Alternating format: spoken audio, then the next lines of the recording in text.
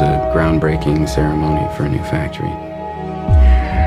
Did she mention seeing anyone who was sick? Anyone on a plane, the airport? No, she said she was jet lagged.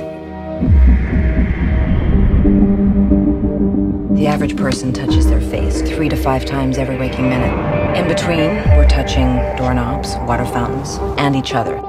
Beth. Mom? No, go up to your room, honey. So we have a virus with no treatment protocol and no vaccine at this time. You had a seizure this morning, Beth. She had a history of seizures, No. allergies. As of last night, there were 32 cases. Unfortunately, she did die. Right. And he says, can I go talk to her? Mr. Amoff, your wife is dead. What are you talking about? Okay. What happened to her? What happened to her? Is there any way someone could weaponize the bird flu? Is that what we're looking at? Someone doesn't have to weaponize the bird flu. The birds are doing that. Watch this. It's transmission, so we just need to know which direction. On day 1, there were 2 people, and then 4, and then 16. In 3 months, it's 1 billion. That's where we're headed.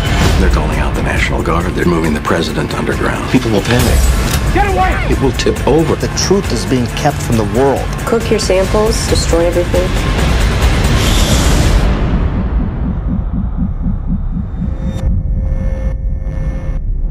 Hello. I need you to get me the names of everyone who serviced this room. It's an emergency. You can't panic now. I know. I'm going to get you home. Dr. Cheever. We all do. Don't talk to anyone. Don't touch anyone. Stay away from other people.